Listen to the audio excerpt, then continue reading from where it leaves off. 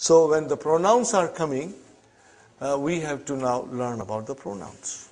Okay. What is pronoun, brother? In Arabic we call it damir. Remember? Huh? And damir is also ism. Huh? In the group of ism, damir comes. Huh? Why it comes in the group of ism? Because it also has dun dan din. Anything has dun dan din is ism. Are you with me? Okay. We are going to learn the marfu form of ism, damir. Marfu form of pronoun. We are going to learn. Marfu form of pronoun. Okay, we are going to learn. Now, pronoun is a word used as a substitute for a noun, so that you don't repeat noun all the time. Or a pronouns stand in place of nouns to avoid repeating it. If I say to you, Muhammad came, and Muhammad said, and Muhammad ate, and Muhammad read, brother, it doesn't sound nice to your ear. What I will say, Muhammad came, and he sat, and he ate. Now that makes much easier, and it's nicer to the ear. So the pronouns come instead of nouns so that we avoid repeating it. Okay? Fine. How many kinds of pronouns? Okay? In a different way. Okay, brother? A pronoun that refers or includes the speaker. The pronoun that refers to the speaker. In English we call it first person pronoun. It refers to the speaker. We call it first person pronoun. Can you tell me, give me an example of first person pronoun? I and we. Okay. A pronoun that refers to the hearer. Second person.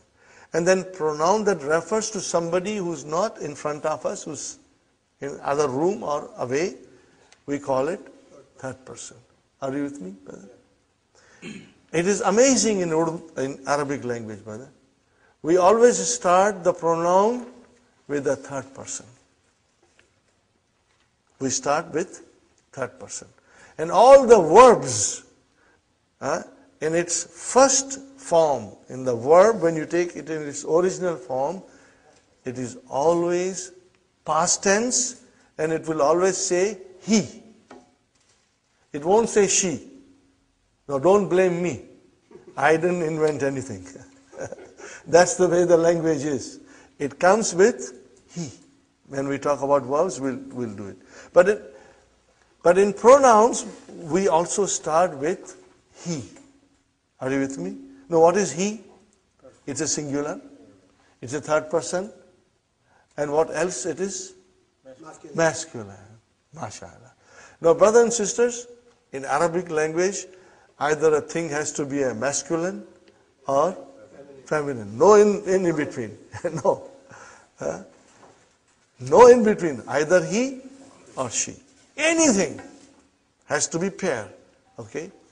So we start with singular he. Then in Arabic language, brothers and sisters, we have something very special. Because Arabic is very precise. When you say two, you mean two. Okay? In English, we say he, and then we say they. Even if there are two, you say they. But in Arabic, if there are two, you mean two and not three. When you say they, it means three or more than three. If it is less than three, then it is two, and that is dual. Okay?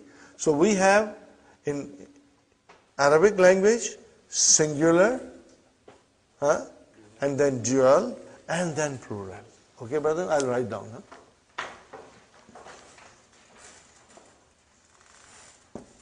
Singular, and then we have dual, and then plural. Are you with me, brothers and sisters? Okay. Today, we will learn only third person. And then tomorrow, inshallah, we will learn the rest of it. And I've got a small song for it. I'll be singing for the next few days. And that will also hammer in your mind the pronouns, brother. Okay? Now, it's amazing, brother, how the Arabic language is, honestly. This is the palm of my hand. 4 fingers and thumb. And in each finger, there are 3 sections. Are you with me? Okay. So if I say masculine, then I have first section singular, dual, and plural. Isn't it amazing, brother? I think it is, I should say in the language of our children, it's cool. Okay. Number second finger. Let's make it feminine. This was masculine. We make it feminine. So again, singular, dual, plural. So these 2 fingers, peace, these 2 fingers are for third person. And then the next 2 fingers are for the second person. Same thing, masculine and feminine. And this thumb, brothers and sisters, this thumb is for first person. But then there are only 2 sections. So in thumb we have only singular and plural. Okay, fine. Okay, brothers and sisters, we start now the third person. It's called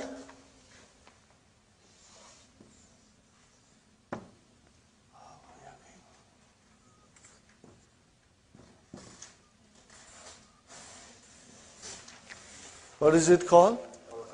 Al-Ghaib.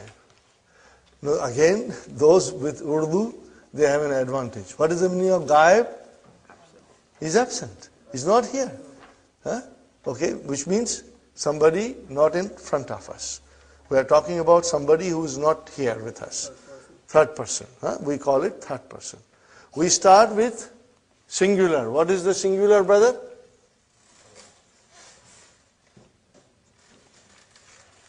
What is it, brothers and sisters? Huwa. What is next one? Dual. Huma. And what is plural, brothers and sisters? Hum. So he, they two, and then they. Okay? Now this is, as you know, it is masculine. Okay? We call it muzakkar. Okay? And then we come to muannas. Maybe I should write down here al-muzakkar. Please write down al-muzakkar next to it.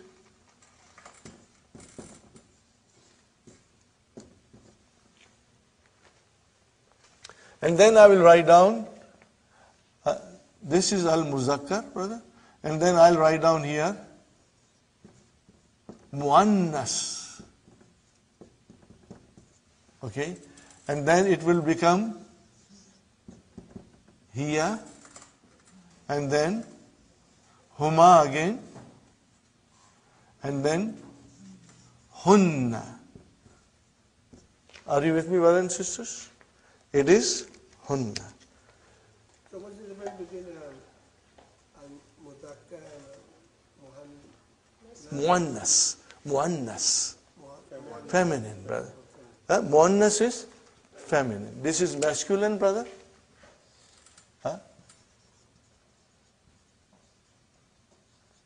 And this is feminine. Now you have the handout. Would you like to go to the handout, brothers and sisters? I think it's page number 6 or 7.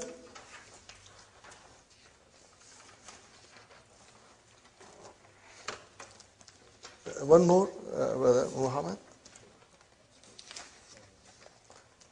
Right there. Page number 9. Page number 9. Huh? Okay.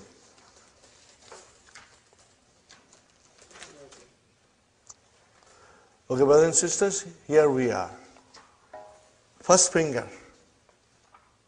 Just like tasbih. First section, huwa. Second section, huma. Third section, hum. Second finger, feminine. Hiya, huma, hunna. Is it? If you know it, then I can do the whole thing. But if you want to do it gradually, then we will only do this. Huwa, huma, hum. Hiya, huma, hunna. Are you with me, brothers and sisters? Huwa, huma, hum. Hiya, huma, hunna. Are you with me? But if you already know a little bit of Arabic, then you know the next one is mukhatab. What is it, brothers and sisters? Mukhatab. Huh? Al-mukhatab. There is a fatha there. This is second person. Huh? And this is your first person. No, third person, I beg your pardon. Third person. Okay. Since you have it in your handouts, brother, it's easy for you to see there. What will be the second person, brothers and sisters? Masculine? Anta. Are you with me? Anta. Next one? Antuma. And plural? Antum. What will be the fourth finger? Feminine. Anti. Antuma. Antun. Are you with me, brothers and sisters? Huh? And then mutakallim, ana and nahnu. Because you know it, I'm not writing it, brothers and sisters. But Sister Salma, do you know the second person? Anta, antuma, antum, anti, antuma, antunna, and then ana and hen. We got to memorize it. And you got to use your finger, it will help you. Just like taking out tasbih. Okay, you will remember. Okay, ready? Huwa huma hum, hiya huma hunna, huwa huma hum, hiya huma hunna, anta antum antum, anta antum antum, anti antum antunna, anti antum antunna, ana nahnu, ana nahnu, huwa huma hum, hiya huma hunna. If you want to sing with me, you are welcome to sing, brother. We'll sing in a chorus now. Inshallah, in a couple of days, you will be singing in your car. Or, while you are taking shower, you will be singing. Huwa huma hum, hiya huma hunna, huwa huma hum, hiya huma hunna, anta antum antum, anta antum antum, anti antum antunna, anti antum antunna, ana nahnu, ana nahnu, huwa huma hum, hiya huma hunna, huwa huma hum, hiya huma hunna.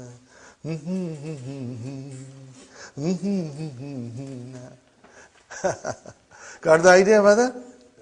Okay, so huwa huma hun, hiya huma hunna, anta antuma antum, anti antuma antunna, ana nahnu.